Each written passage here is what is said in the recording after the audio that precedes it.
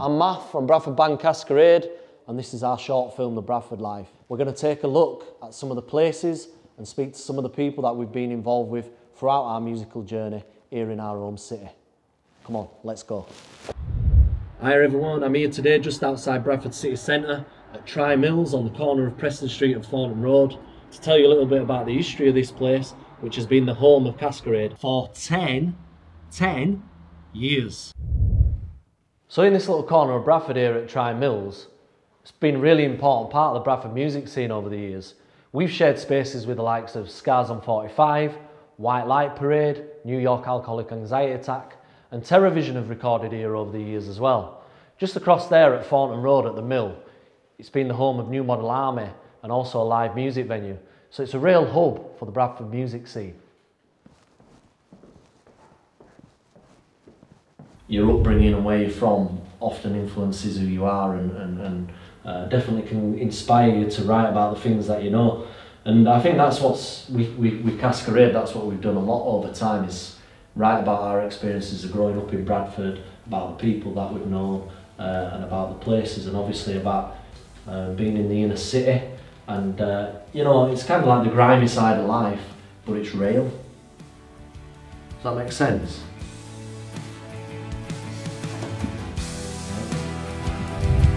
You showed me a sign, which road I should take, what will I find? We're here outside the Underground live music venue in Bradford City Centre. It's one of the few places in Bradford giving local musicians a platform to perform, and it's a place where Kascarade launched their latest album. And I'm here today to talk to club owner and Bradford music supporter, Mr. Nigel Booth. Come with me, let's go inside. Nigel, I want to ask you a couple of questions really about the club, about you, about Bradford. First and foremost, what inspired you to open the Underground here in Bradford? Basically, both my parents got cancer together. So I took some time out, gave me time to sort of reflect of what I'm doing with my life, what I want. Both of them passed away, and within a couple of days I got asked to look after this building. Fell in love with it. It's been a journey, a very let's say difficult journey at times, but sometimes it beats the memories and the atmosphere and the buzz has been just absolutely amazing. I'm that type of a person that needs to have a something to project. Get your teeth into. Yeah. It's a money pit, but you know what? Sometimes life's not all about money. It's about, and Bradford's got so much talent, so many good technicians, so many good musicians, and I just want to be part of it. I feel like, you know, if I can enable people to sort of enjoy what we've got in Bradford, then I've done my job. And you were saying to me, Nigel, off camera, we were chatting about stuff, and you're a space, you're a place where people can come, and you want to do more than just host music. You want to give back socially as well. Yeah, you know, the place is empty summertime. Let's do other things, you know. Why not? Well, it's really inspirational, because you were telling me that you're going to be working with different groups, people, you know, help support people with different issues in life and things like that. Well, the project's going to be called the Rhythm Project. It's going to be based at the Underground, and it will enable us to use music to help people in different needs, whether it be young people finding their way in life, people who've obviously got a situation where, you know, they've taken the wrong road. Somebody said that the word I say so many times is community, but I'm not afraid to say it, because I think that's what we've got in Bradford. I think that's one of the strengths that we've got. We've got a really good, diverse community, and I think we need to shout about it, you know, because Bradford is a special place. Looking forward, I wanted to ask you, in terms of being a capital of culture, maybe in 4 years' time, 2025, how do you think that'll have an impact? I'm really excited. I'm really excited. The people are already here. The community's already here. We just need to connect the dots. That's fantastic. Thanks very much for your time. It's been good to come back down here. Obviously, Kascarade have played here a few times. We've had album launches here. Just a massive thanks for what you do for Bradford, giving musicians like us a platform to perform, to bring our people. We've had people from all over the country coming here to support us. So, you know, it is makes a real difference. Without musicians like you guys, there won't be a place. So there's a journey between all of us. Yeah, it's all interlinked. We all need each other. This is life, and this is the Bradford life. I'm here at Mapper Arts and Cultural Centre in West Bowling to catch up with Jerry Crawford, aka Dred, a man who we have a lot of history with because 20 years ago as teenagers, this is the very first place and the first guy to ever record us. Involved in that recording was my old mate Nova, who went on to be part of Scars and 45, a Bradford band who had huge success in America, and I caught up with Nova via video link a couple of nights ago. So I've known you nearly 25 years now. Show me the age now. 25 years, and we were 11 years old, and my overriding memory of first clapping eyes on you is you playing a piano. It's the only thing I was good at, math. That I'm playing centre back for St Bede's every single year. My mum had one dream of hers. Right, one of her kids had to play piano, and obviously I came out the womb first, so I got the short straw. I used to go to church. I used to be on the altar with a candle, and I've just finished playing the opening hymn. So I was the organist and the altar boy at the same time. It was like a 2-for-1.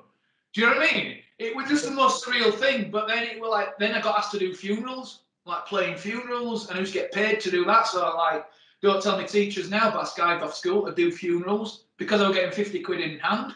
Sometimes I had 3 funerals a day. So from a 12-year-old, 13-year-old, it was a bit depressing. And then at one point, I remember I got knocked around a few times through kids at school as well, and used to think like, is it just a dream? Do you know what I mean? Does that make sense? Yeah. Be able to do as a career and stuff. And do you know what? The amount of times I got knocked down, it put me further. I've seen you from when you did your first ever gig with a band. Do you remember this one at the Columba Club off Lum Lane next to the Sweet Centre, the old Columba Club? And you were Reverb, the old school band, and that's the one. And that's where it all started, wasn't it? Like band life. And it kind of made me think, these are my mates, and they're up there on stage, and they've got a crowd watching them.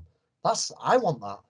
But back then and stuff, we kind of just got on with it, didn't we? We did what we wanted to do. And I remember, especially like when you and I were in a band, even after when we joined different bands, people still were saying, what are you doing, man? What are you doing? But the fact is, you persevered. It was difficult. Listen, it was difficult. And it was literally, it came down to an absolute shocking rehearsal we had. We were all over each other's faces. We came home, and it was literally just it was a turn of a page. Management got in contact. We've got your song on CSI New York, a demo. You know what I mean? Demo, and that was it. We're like, right, cool. We could get a deal out of this, and we ended. It was literally that was it. That's when it was. And it just shows anything can happen. Anything can happen. And luck is the key. Perseverance is the key. The passion, the belief in yourself, what you do, not just an individual, but as a group. Does that make sense? And have that belief. Yeah. It's like, make sure you talk to someone and make sure you stick your hand out, shake their hand and stuff, because they'll remember you more rather than just a phone call or something like that. Go out and actually meet them. And to this day, we took that all the way through Scar's career. Typical Yorkshire lads and lass. And we always used to be the last person out of the venue. So you're meeting every single fan. Record labels, you always go every single meeting. You talk about stuff. Always remember where you're from. Be grounded. Do you know what I mean? Don't be Billy Big Balls. Pointless, right? Because it reflects. And I remember, and be so humble and reply to every email. Reply, do you know what I mean? And be that, have that connection as much as possible. I think I've been all over the place, but Bradford people are some of the most sorted, down-to-earth, kindest, most generous people with their time that I've ever met anywhere. You say how it is, don't you? We say how it is. We're very honest, great communicators, I think. And we have got that bond as Bradfordians, as Yorkshire people as well. I think it's a special place. Yes, it has had its bad raps. So was everywhere. Everywhere's had the bad raps. We have got that kind of, we've always had that, like you say, we've had that kind of point of, oh, Bradford, from bloody Bradford, bloody hell. But do you know what? It's one of them things. So what? So what? Look up. Like, look at that. Look what it's been through the years. Look at that history. Staring out upon the wall, lost in time, lost in mind. Free yourself from society. Get on up and be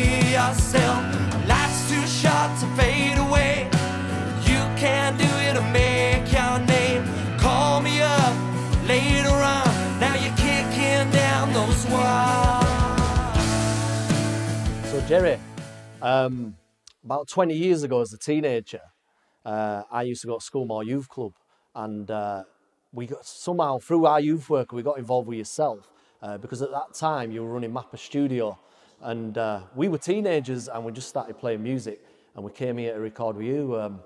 Tell us a little bit about your involvement at Mappa and your history with the studio.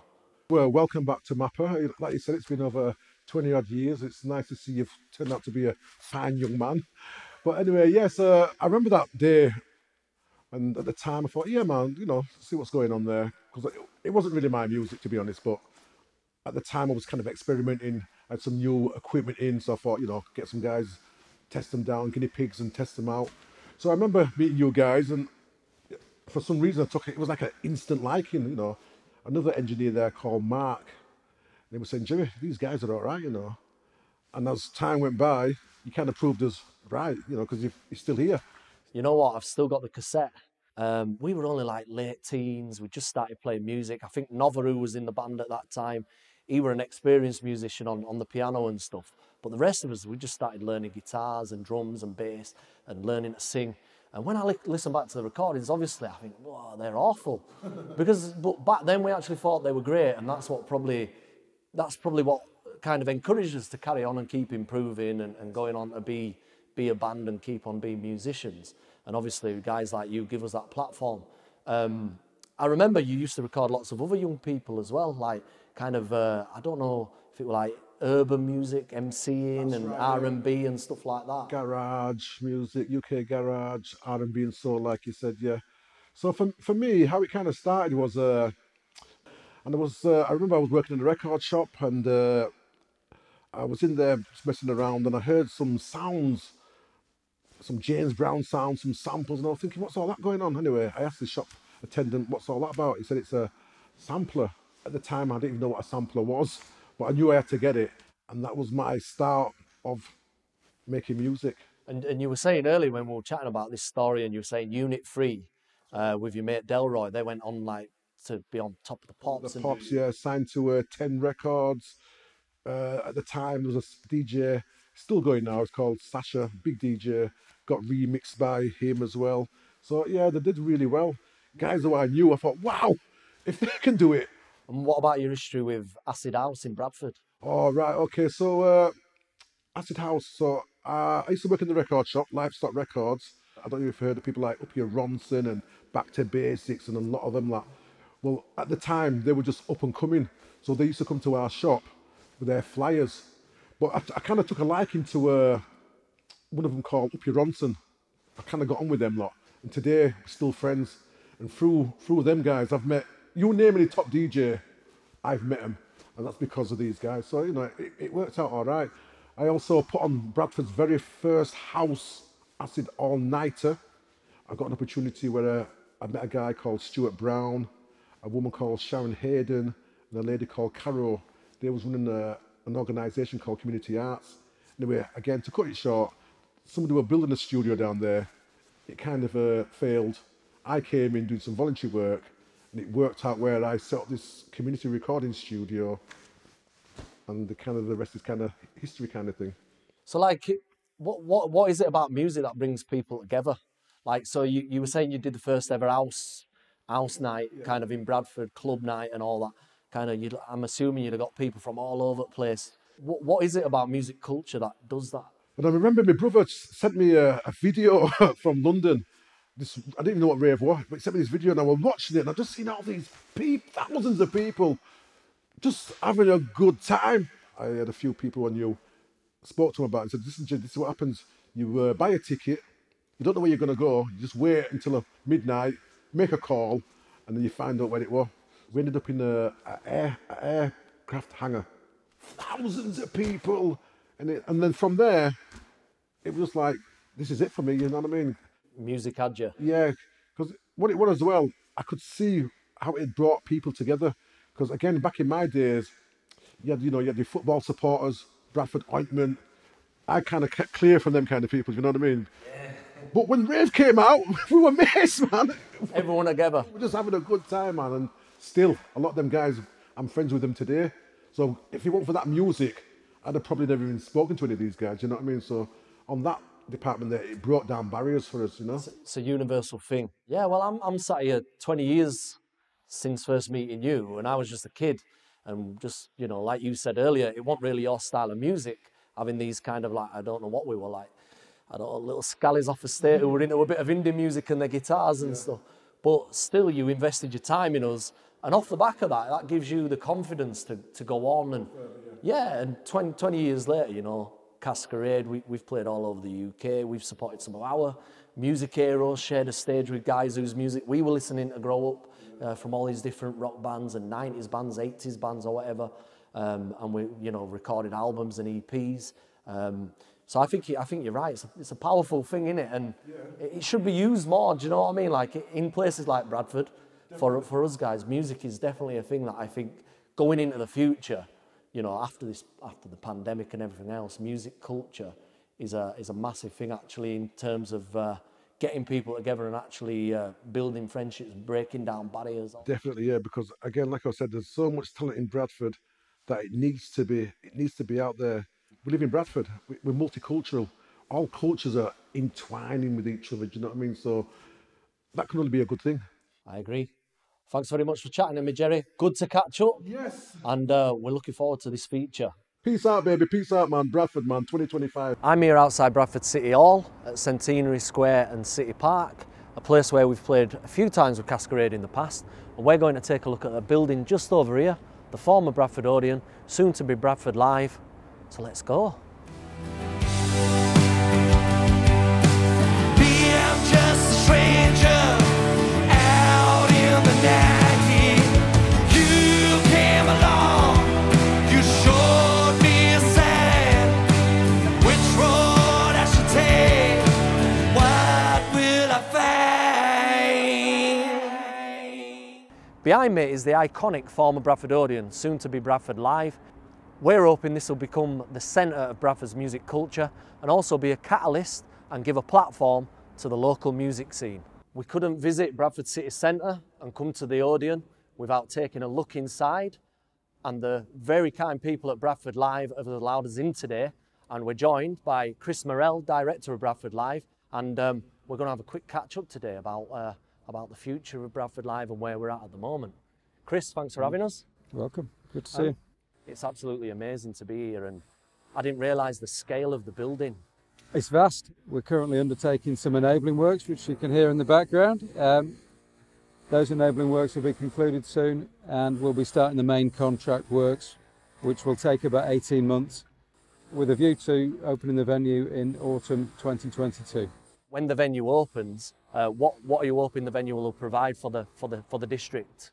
Over 200 events a year. There'll be big events, rock concerts in the auditorium. There'll be stand-up comedy, conferences, banquets, smaller concerts in the ballroom, and with this much activity predicted, 300,000 visitors every year to this venue, 250,000 to the Alhambra next door.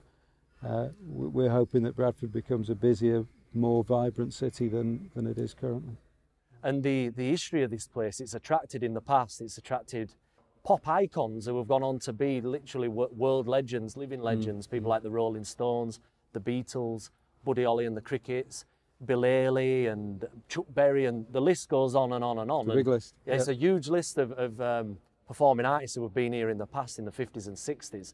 And looking into the future, do you think we're going to have some artists here that'll be remembered again in 30, 40, 50 years' time? We'll have the artists of the future as well.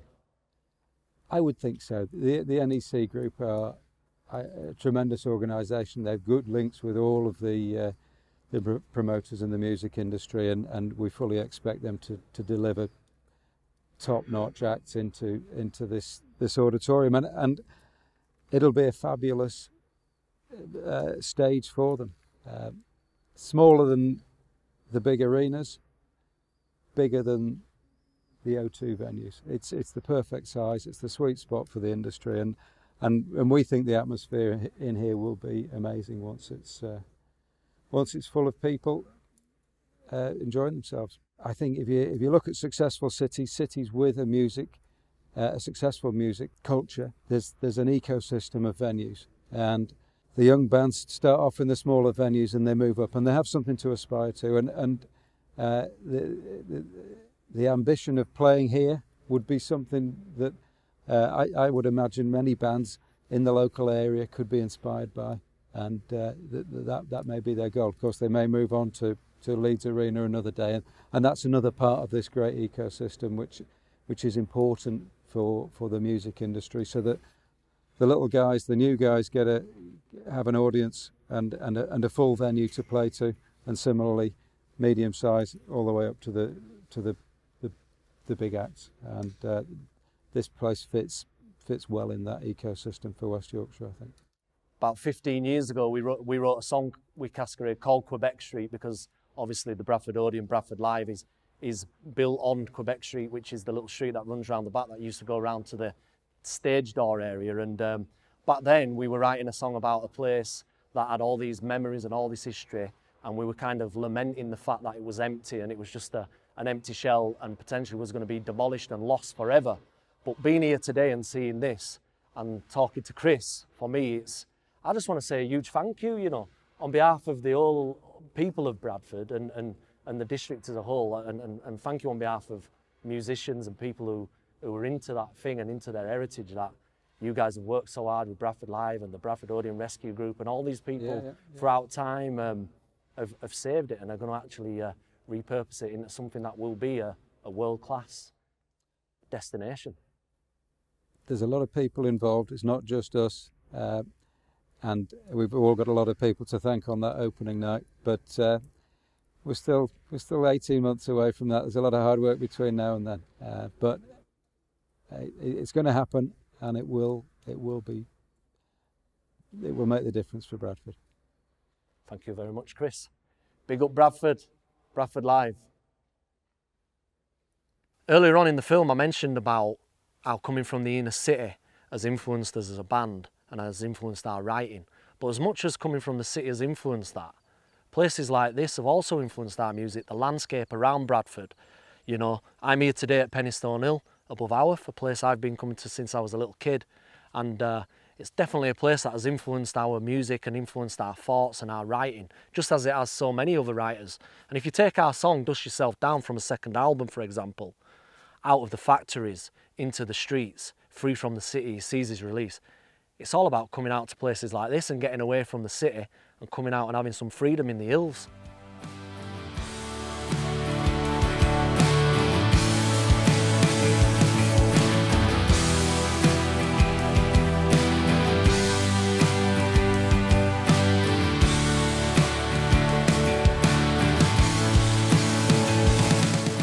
We hope we've given you a little taste of life in Bradford and about the music scene here in Bradford and about the people who we've worked with down the years with Kascarade.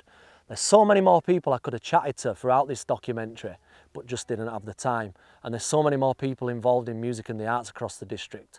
I'm going to be over on Twitter at Kascarade 2010, talking more in depth about the people and the places featured in this film. And in the meantime, I'd just like to say a big thank you to the guys behind the camera doing all the hard work. Ian at P13 Digital Media, Richard at In the Scene Media, and Gary at Rotograph. Thanks very much for joining us.